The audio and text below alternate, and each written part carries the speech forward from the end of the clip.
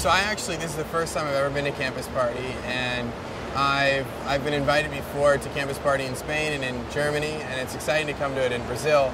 And I think it's just from what you can see if you walk around, it's clear that it's a way to bring together a lot of people that are really excited about technology.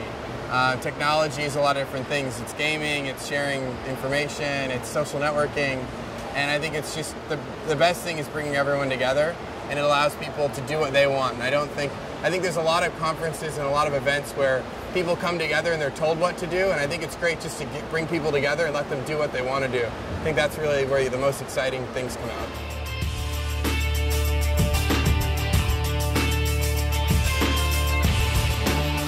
So I think that, obviously it's impossible to predict the future, and if I could, I'd be building it right now. But if you look at the trends that are going on and you see the way things are moving, everything's going mobile. And mobile means not just adapting a website to a mobile environment. It doesn't mean just making the screen smaller. It doesn't mean just, showing contacts that are online on a mobile phone.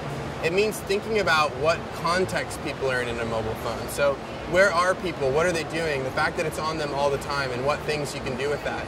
It has to go with it goes to the fact that the mobile phone is now a camera. Now everyone has a camera on them all the time, right?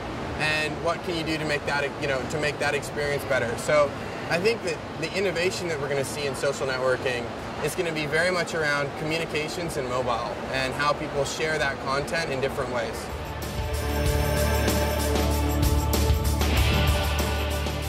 I'm a technologist. I believe that technology makes our lives better. And I think that if you look at the evolution of how did we get to social networking, you look back and you see that we started out with email, and email was a technology that radically changed the way people work. And we've gone from email to instant messaging, right?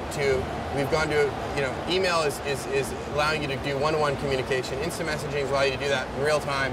Then social networking is creating an environment around that communication where you can receive from many people to you relevant information, and you can syndicate out from you to many people that content.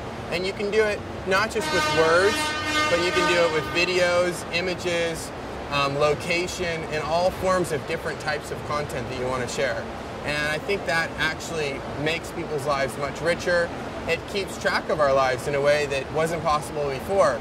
Think back the last 5 years of your life, and I'm sure you have a lot more documentation, memories, photos, contacts that you wouldn't have without social networking. So it really provides a framework and timeline for our lives.